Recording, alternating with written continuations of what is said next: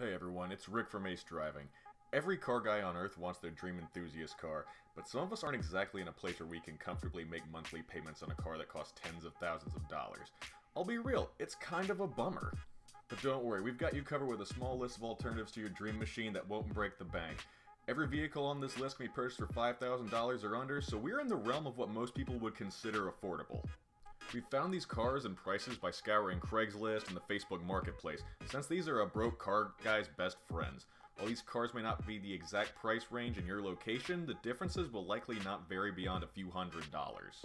These are listed in no particular order, so don't think that the number ranking indicates that one is a better option than the other. With all that out of the way, let's get started. Number 1, Ford Mustang Generations 3 and 4. So we're going to start off this list with one of the most common cars on the US motorways, and one of my personal favorite coupes of all time, the fantastic Ford Mustang. For around $4,000, you can pick up a Generation 3 or 4 in pretty good condition. And by good condition, I'm referring to the mechanical function of the car, not the cosmetic appeal.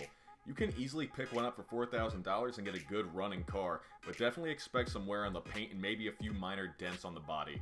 Now you can definitely pick one up in some good cosmetic shape as well, but don't go in expecting a car that looks like it's straight from the showroom floor. Also, don't expect to find a running V8 model at this price point. The majority of running Mustangs at this price are the 4 and 6 cylinder models. But hey, beggars can't be choosers, right? Number 2, Mazda MX-5 Miata, NA and NB models. In a list of cheap and fun cars, it's almost guaranteed that you're gonna see a Mazda Miata listed somewhere, and this list is absolutely no exception. While it's deemed as slow, underpowered, and exclusively driven by metrosexual hairdressers named Julius, there really is no better way to get a cheap rear-wheel drive convertible. From anywhere between $2,500 and $4,500, you can pick up a fun, drivable, and still usually good-looking Generation 1 or 2 Miata. Once you buy it, you might not be the fastest guy on the road, but you'll probably be the one having the most fun, though. And that's really what matters. Number 3, Honda Prelude, Generations 3 through 5. Since we've covered the most listed affordable enthusiast car, I figured we should include one of the least listed. Yes, it's a Honda, but hear me out. This isn't your standard Honda Bros Civic that he's tried to mod into a sports car. This is a legitimate 4-cylinder, front-wheel drive sports coupe straight from the factory. Now, it's true that the Prelude doesn't have a ton of horsepower going for it, but with its fairly lightweight and great handling, it is definitely a joy to drive. You can pick up a running, driving, and good-looking Prelude from Generation 3 to the final generation anywhere from $3,000 to $4,500.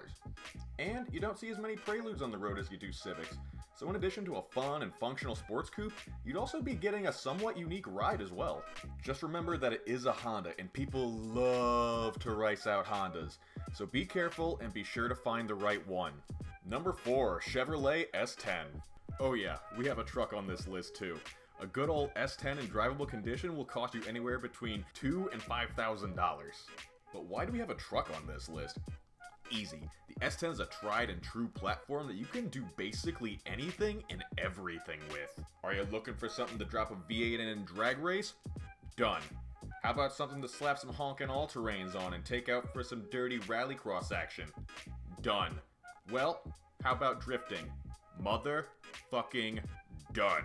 Hell, the S10 has so many things it can do, I might just make another video listing all the things you can probably do with it. Number 5, naturally aspirated Nissan 300ZX. And rounding out our list, we have one of my favorite members of Nissan's Z family. With prices ranging from $2,500 to $5,000 plus dollars, it's actually pretty easy to get yourself associated with Nissan's Z family of sport coupes. While Nissan did offer a twin-turboed version of the 300ZX, the naturally aspirated models are still plenty of fun to drive and easy enough to pick up without breaking the bank. And these reasonable prices apply for both the Z31 and Z32 versions of the 300ZX. So if you prefer your cars to be more 80s than a mullet wearing a jean jacket, you can pick up the Z31. And if the 90s is more your speed, you can get the Z32 for just about as cheap. Either way, you'll be getting a fantastic enthusiast car. So that will do it for today's video. I hope this at least helps point someone in a good direction for a fun car they can afford and actually like. Please like and subscribe for more videos. We'll be trying to set up more of a timetable for these, so hopefully you'll see another video from us sooner than later.